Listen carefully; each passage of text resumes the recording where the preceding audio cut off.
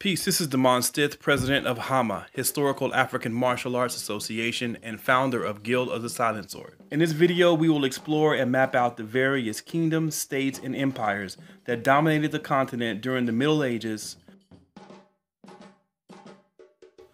North Africa is probably one of the most well-documented regions of Africa in regards to ancient and medieval history.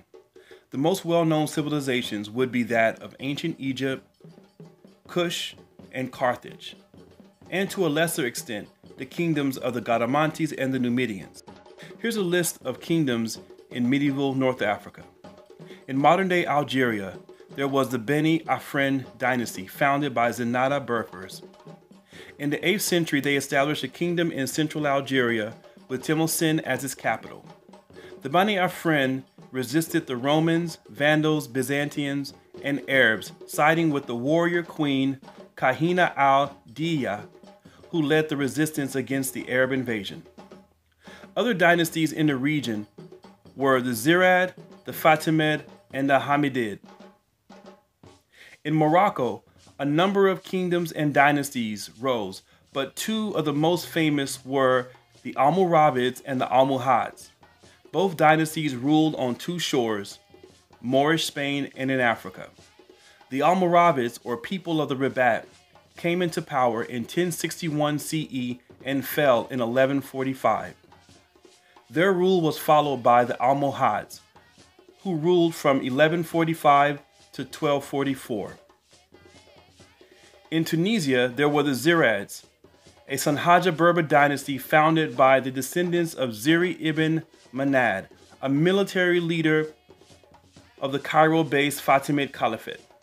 The Zirids were emirs who ruled in the name of the Fatimids, but gradually established their own autonomy in Ifriqiya through military conquest until officially breaking with the Fatimids in the mid-11th century. Medieval Egypt was dominated by three major dynasties, namely the Fatimids, the Ayyubids, and the Mamluks. East Africa was the nexus point for many cultures, serving as a hub for commerce and trade between Inner Africa, Asia, and the Eastern Mediterranean world since antiquity. Goods like ivory, gold, ebony, incense, and slaves traveled from south to north and across the seas, connecting Africa with Arabia, Persia, India, and China. Christian Nubia. After the destruction of the ancient kingdom of Meroe in 325 CE, the Nile Valley experienced a power vacuum that was soon filled by three new kingdoms, Nobatia, Makuria, and Alodia. The northernmost of these kingdoms was Nobatia, formed in around 400 CE. Nobatia gradually expanded by defeating the Blemmyes in the north and incorporating the territory between the Second and Third Cataract in the south. This was accomplished during the reign of King Silko, who established his capital in Parcharas, modern-day Faras. In 543 CE, the kingdom adopted Coptic Christianity as its state religion. Sometime in the 7th century, Nobatia would be annexed by its southern neighbor, Makuria. To the south of Nobatia was the kingdom of Makuria, known also as Datoa or Dongola after its capital. At the end of the 6th century, it converted to Christianity. In 651 CE, Makuria repulsed an Arab invasion and signed a peace treaty called a Bact, which negotiated favorable trade terms and reassured peace between the two peoples. This peace treaty lasted up until the 13th century. From 750 to 1150, the kingdom was stable and prosperous, but continued Egyptian aggression and internal strife would lead to the kingdom's collapse in the 11th century. Alodia, or Alwa, the third and southernmost kingdom of the three states, and perhaps the oldest, its capital, Soba, was located near the modern-day city of Khartoum at the confluence of the White and Blue Nile. The kingdom was formed sometime around 350 CE. It was first mentioned as early as 565 CE and reached its peak from the 9th century to the 12th century. Of the three kingdoms, it was the last to convert to Christianity in 580 CE. Soba, the capital city, is described as a town of extensive dwellings, churches of gold, and garden. Soba also prospered as a trading hub, receiving goods from Mercuria, the Middle East, India, China, and West Africa. From the 12th to the 13th century, Alodia began to decline due to a number of factors, such as southern invasion, drought, and a shift in the trade routes. In the 14th century, the kingdom was ravaged by a plague, while Arab tribes began to migrate into the Upper Nile Valley around 1500 CE. The Funj Sultanate and the fall of Christian Nubia. Weakened from internal strife and plague and isolated from the Christian world, Soba, the capital of Alodia, was overrun by Abdallah Arabs who had migrated into the region. The Arab victory would be short-lived. The Funj entered into the Nile Valley, led by Amara Dungas, defeated the Abdallah, filling the void created by Alodia's fall and becoming the first king of Sinar, ruling from 1503 to 1534. Through statecraft and diplomacy, he managed to halt the Ottoman encroachment after the fall of Egypt in 1510 CE. The kingdom of Sinar would reach its height in the 17th century. Aksum. The city of Aksum was founded around 400 BCE, according to legends contained in the book, the Kabra Nagas, the Glory of Kings. The kingdom was founded by the son of King Solomon of Israel and the Queen of Sheba. Scholars attribute the early foundation of Aksum to interactions between indigenous groups such as the Damut with Sabian immigrants from Yemen. By 100 CE, Aksum began to rise in power and expand its influence, reaching its peak in 350 CE. Under the leadership of King Ezana, Aksum rose to new heights, ruling from 325 CE to 360.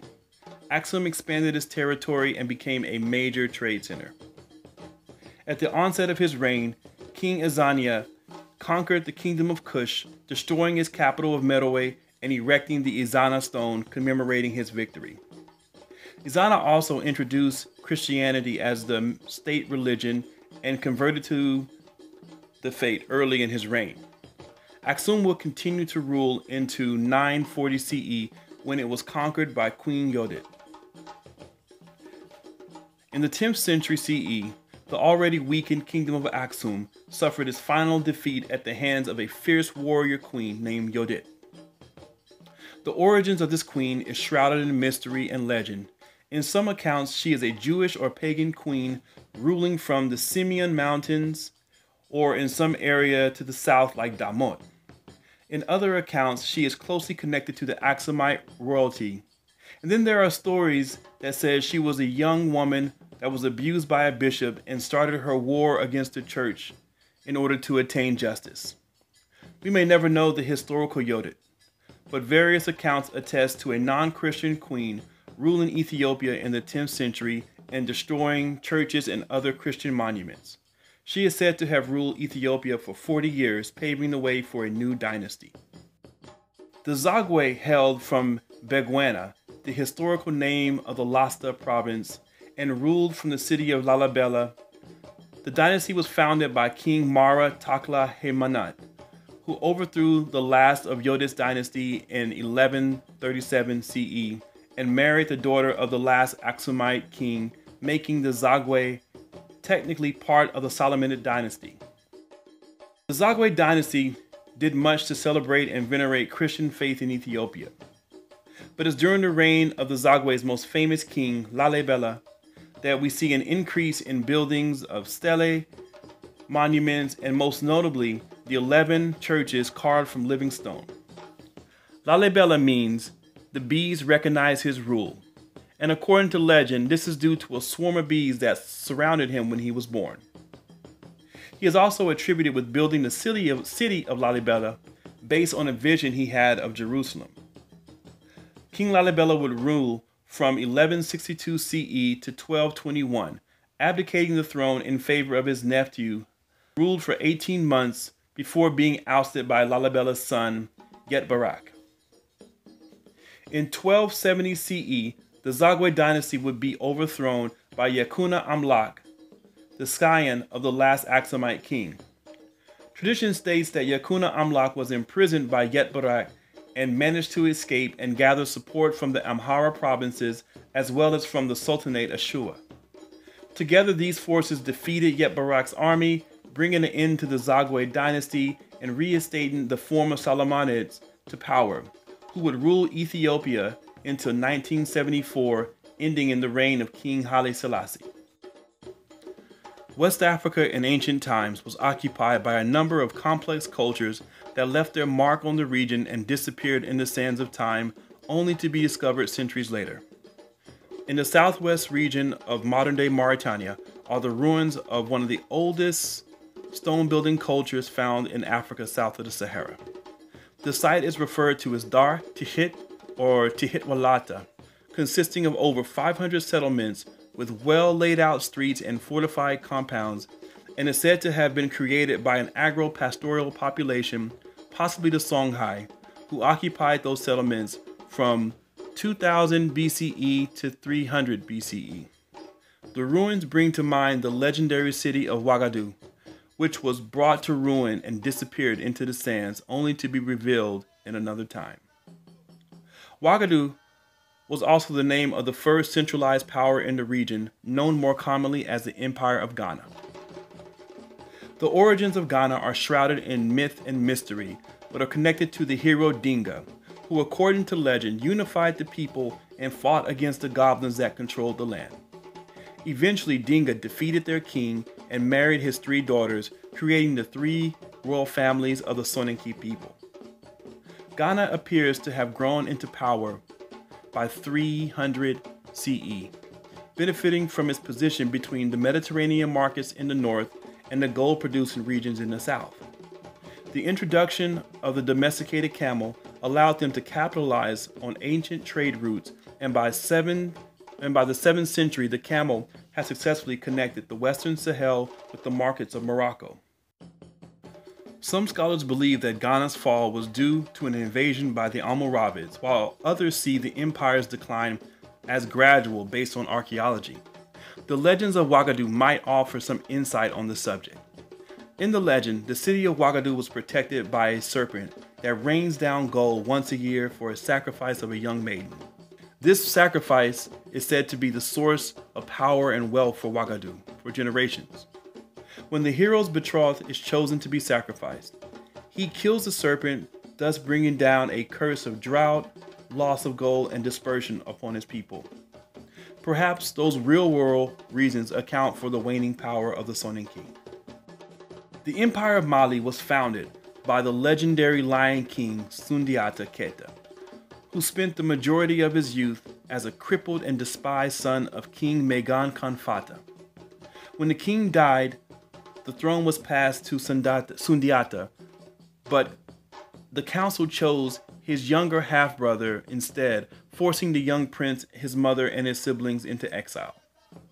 While searching for a place to call home, Sundiata made allies and friends with several of the princes he encountered on his journeys. Eventually, he reached the kingdom of Mimma, and it was there the young prince grew into warriorhood as the guest of the king. While in exile, his homeland was being conquered by the king of the Soso, Sumanguru. The people of Mali begged him to liberate them from the tyranny of Sumanguru, and eventually Sundiata answers the call and rallies an army from amongst his allies and defeats Sumanguru in the Battle of Corina Do. After swearing their allegiance to Sundiata, the princes are given lordship over their lands and are sent to expand the borders of this new empire, Mali. Sundiata ruled Mali from 1214 CE to 1255, but the empire would reach its height under the reign of Mansa Musa, who came into power in 1307 after Mali endured a period of civil war. He ruled the kingdom for 30 years and made Mali famous after his legendary Hajj to Mecca, crossing the Sahara with 60,000 men, 12,000 slaves carrying gold bars weighing 4 pounds, and 80 camels carrying 50 to 300 pounds of gold dust. According to accounts, he was very generous, giving out gold to the poor and building a mosque every Friday.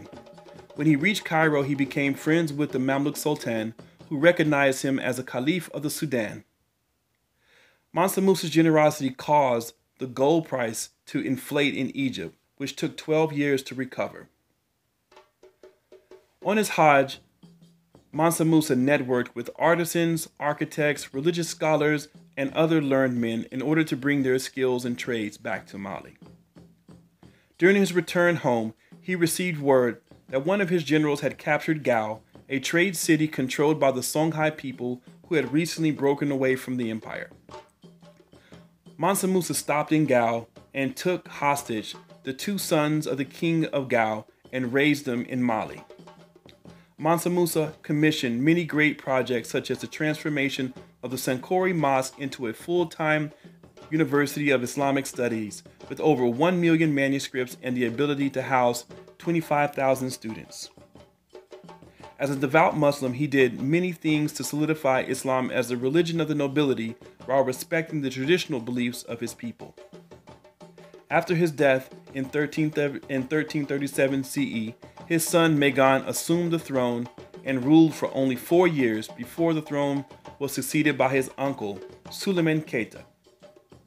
Suleiman proved to be a good and capable leader, even though he was unpopular and faced a number of setbacks, such as a conspiracy to be overthrown by the queen and her generals, and constant raids in their western territories. The king managed to circumvent these obstacles and continued to guide Mali forward. After his reign, the empire would slowly dwindle in power, never to reach its former glory, yet still remain intact as a kingdom up into the 15th century. With the death of Mansa Musa and the ascension of Mansa Magan, the two Songhai princes, Ali Kolon and Suleiman Nar, took advantage of the chaos and fled to their homeland. Upon learning about their father's death, Ali Kolon took control of the throne, ousting the current leader and declaring Gao independent from Mali. This moment in time marks the eventual rise of the third great Sahelian power, Songhai. As Mali's power waned, the Songhai began to expand its territory, reaching its height under the reigns of Sunni Ali Ber in 1464 and Askia Muhammad Touré in 1493. These two rulers would expand the borders of Songhai, making it into the largest land empire in Africa, reaching from the Atlantic in the west and the borders of Hausaland in the east. Sunni Ali was constantly at war, riding from the ends of his empire, fighting against the Tuareg in the north and the Mosi in the south.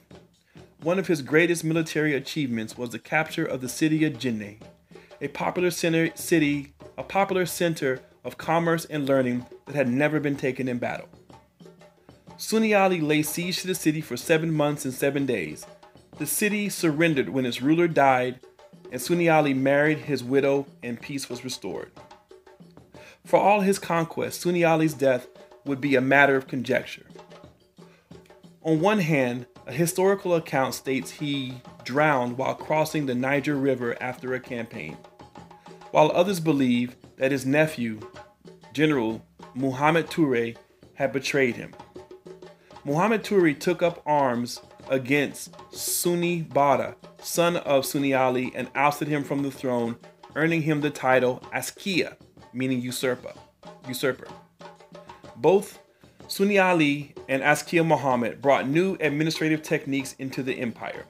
While Sunni Ali was a nominal Muslim at best, Askia Muhammad worked hard to strengthen Islam in the empire, building mosques, hiring Islamic scholars and jurists to better govern the empire, as well as patronizing the scholars of Timbuktu, Gao, and Jinneh. Following the footsteps of the great Muslim king Mansa Musa, Askia Muhammad performed the Hajj to Mecca, stopping in Cairo to meet with the Sultan and receiving a gift of the sword and the Quran as symbols that he was the Caliph of the Sudan. During Askia Muhammad's reign, Songhai was at its height of power. Eventually, the king abdicated the throne for his son, and what followed was a slow, agonizing decline with a series of weak leaders and internal strife. The power of Songhai was greatly diminished, making them susceptible to invasion, which occurred in March 13, 1591, at the hands of the Moroccan army, bringing an end to the Empire of Songhai. The Mossi Empire was a collection of kingdoms that occupied the upper Volta river systems of modern-day Burkina Faso. According to legends, the ancestors of the Mossi arrived in the area from the east, perhaps in the 13th century, when we see an emergence of the centralization of power and political and military powers. Unlike their forest-bound eastern and southern neighbors, the Mossi had access to horses from northern trade and would develop the use of long-ranging light cavalry, which enabled them to harass neighboring powers of Mali and Songhai. These kingdoms would constantly vie for control of the Middle Niger. As the Mossi increased in power, the conflict with his neighbors intensified. The kingdom of Yatenga led a full-scale invasion, going head-to-head with regional superpower of the time, Songhai. The Mossi conquered the city of Timbuktu and sacked Messina, a major trading city. In 1497, the Emperor of Songhai, Askia Muhammad, declared a holy war against the Mossi and eventually defeated them and halted their northward push. Though defeated, the Mossi vehemently refused to be converted to Islam, and after Songhai's defeat at the hands of the Moroccans in 1591, they reasserted their independence into the coming of the French in the 19th century. The House of States developed in the lands between the Niger River and Lake Chad and was a collection of independent city-states that shared the same language, culture, and ethnic identity. According to tradition, the founder of the House of States arrived from the east and found that the land was terrorized by a giant serpent. The hero slew this serpent, married the local royal family, and his offsprings founded the 7 true-born House of States: Biram, Dara, Gobir, Kano, Katsina, Rano, and Zaria. The House of States were first mentioned by Jacobi in the 9th century, and by the 14th century, Kano had become the premier state as well as the base for trans-Saharan trade in salt, cloth, leather, and grain. By the 15th century, the House of States were vibrant trading centers exporting slaves, leather, gold, cloth, salt, kola nut, hides, and henna, eventually competing with their more powerful neighbors, Kanem-Bornu and the Mali Empire. In the 11th century, the Hausa would be united for the first time under the rule of Amina, warrior queen of Zazu, who rode into battle at the head of an army never to have been defeated. She would unite the House of States into one kingdom and introduce many reforms such as walled cities, cowrie shells for currency, and body armor for her elite cavalry. She ruled as Queen of Zazu for 40 years. After her death, that unity dissolved. Rivalries between the states led to periods of domination by major powers such as Songhai and Kanem-Bornu. In the country of Nigeria, a brilliant Iron Age society referred to as the Nok flourished from 15 BCE to 500 CE. The civilization created complex urban centers, impressive nearly life-size terracotta statues, and were said to have developed the use of iron independently around 11 BCE, and by 550 BCE, they were smelting iron tools. Around 6th century CE, the Nok civilization disappeared, giving way to another culture that was spread throughout the land a century or two later. According to legends of the Yoruba people, the founder and first king of Ife was Oduduwa, a divine being who had assisted in the creation of the world and humanity. The first being to descend from the sky to the earth at the very spot where Ife was built. From that sacred site, the children and grandchildren of Oduduwa spread out throughout the land and founded their own kingdoms and states. Two of the most powerful states, Oyo and Benin, were founded by the grandson of Oduduwa, Oranmiyan. Benin. The Kingdom of Benin was one of the oldest and most highly developed states in the coastal hinterlands of West Africa. According to legend, The city was founded by the wandering prince Oranmiyan, grandson of Oduduwa, who was sent on an impossible mission to conquer the lands and build more towns for the glory of Ifa. With his cavalry, Oranmiyan ventured south into the forest lands and fought and subdued the indigenous inhabitants there. Oranmiyan found that ruling the land was very difficult for a foreigner and eventually departed the land in which he called Ile Ibinu, meaning land of vexation, which eventually was corrupted into Benin. The land of Benin was occupied by a culture that was partially agricultural in the 1st century BCE, and by 500 CE, when iron was in use, the inhabitants of Benin practiced agriculture full-time. The kingdom was founded in the 11th century CE and reached its golden age during the reign of King Ewuare in 1440 CE. The king introduced a number of reforms that centralized the government and strengthened the military, enabled them to bring in more territory under their control. For 200 years, Benin was very successful, but in the 16th century, in the 1600s, the kings started to lose control of their people, and by the 1800s, Benin was no longer unified. The kingdom came to a sudden end in 1897 when a British army invaded and made it part of the British Empire. Oyo. The kingdom of Oyo was founded by Oranmiyan, the first king and grandson of Oduduwa. The kingdom of Oyo came into power sometime in the 7th century and would dominate its neighbors into the 18th century. The secret of Oyo's strength lay in its mastery of the horse. Being in the savannah enabled them to develop a sophisticated cavalry wing based on Sahelian models, while their neighbors who occupied the forest zones were unable to create or sustain cavalry. Oyo reached its height in the 14th century and then suffered a number of military setbacks by the Nupe, a powerful kingdom to the east, who would eventually conquer Oyo and destroy the capital city of Oyo-Ile in 1535. The royal family fled to nearby kingdom of Borgu. That concludes our journey into medieval Africa. Thank you for joining us.